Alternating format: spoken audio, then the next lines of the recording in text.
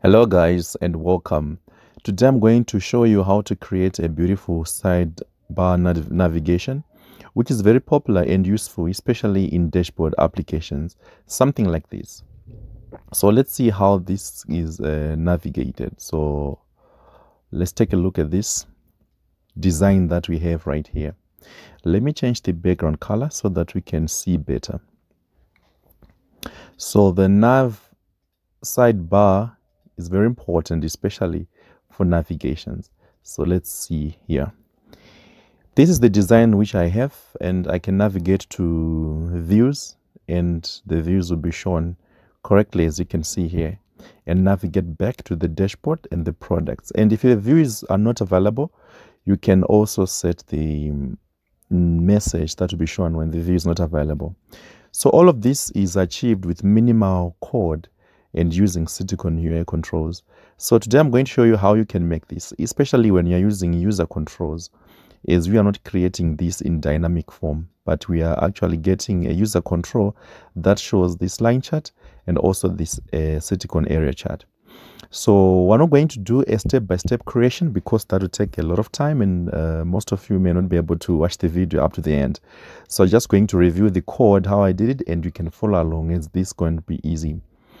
So first of all, I just created a set of user controls. As you can see, these are dashboard user controls, which loads the line chart, and this is a products user control, which loads the area chart. And in the form here, I've just added icons here. Let's look at the items from the menu. As you can see here, I just added the image here as the icons. So these are dashboard icons. Of course, you can change them to anything and they'll be loaded correctly, as you can see here. So there's nothing much fancy here, just the images next to the dashboard buttons here. And I've linked this navigation to this content panel. So you need a content panel which is linked to the navigation bar, as you can see here. This is the nav bar, and we've linked it here so that the views are shown when navigation happens. So let's go to the source code. As you can see here, we just declared the dashboard and the products and initialized it. And here we are adding it to content view here. So we're adding the dashboard and also the products to the content view. The first parameter is the name of the button, which is the dashboard here. So this is the button text, not the button name. So it is the button text, as you can see here. It has to be exactly as the text that you provide for this button when you are adding item buttons to the navigation here. So this is the dashboard, products, store, messages, statistics, invoices, and so forth.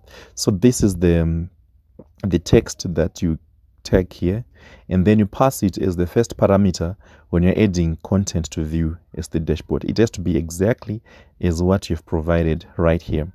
And the second parameter is the control.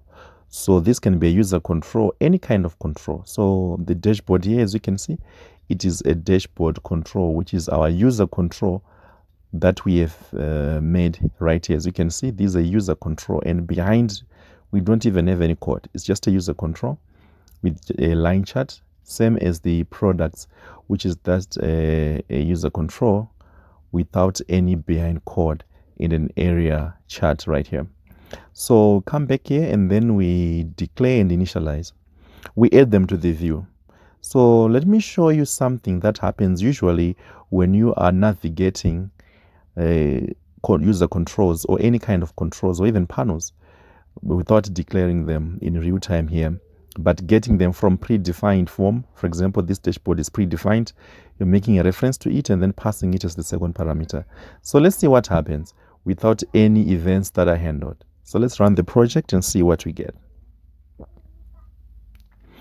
So there's a project, as you can see here. We can navigate to other buttons, but as soon as we go back to the dashboard, there's nothing to show. Products, there's nothing to show. But initially, if you have noticed, the dashboard was showing something. We had data on the dashboard right here. This is the selected dashboard, as you can see here. And we have the line chart here with some data that are shown here in the series. But when you navigate away and come back, there's nothing shown. So you may come across with this scenario and you may be wondering what's happening. So that's something we're going to tackle today. So our content panel is a very complex and smart panel. By default, we have set the auto content management to true. So by default, the auto content management property is set to true. This is whereby we are allowing the content panel to manage the views that have been added right here. So when this is set to true, initially when you navigate away from a view, it clears all the loaded views. And then it loads the new view which you have navigated to. And the views that were loaded, which were navigated from, are cleared. That is why you won't see anything when you navigate from the dashboard and back, because the view has been cleared. What if we set this to false? Let's see what happens. Let's run the project and let's see the changes that we've made. We've set the auto manage content to false. So let's see what happens. As you can see here, we can navigate to products, we can navigate to store, to anything, and yet we're still seeing the dashboard. And the content is telling us that we're on finances or on to-do list, whatever view we have navigated, but it's not clearing, and we can actually see the content which is supposed to be for the dashboard.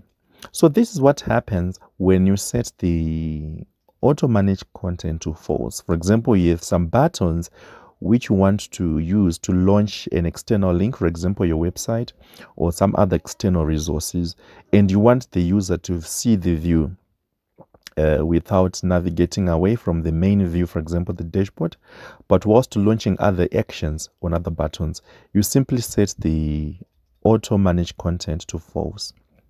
But by default, it comes as true.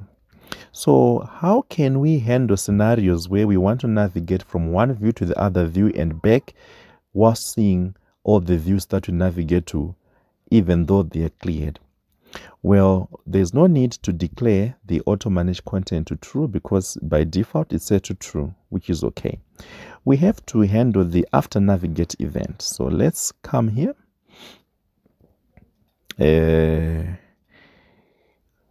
Let's rename, not rename, let's uncomment this, because already we have declared here. So we have subscribed to the after navigation event, as you can see here, and this is the event handler of the after navigate event. So this event is fired when we navigate away from a view. So the after navigate is fired, and it passes on vital information, for example, the old view, the new view, and things like that.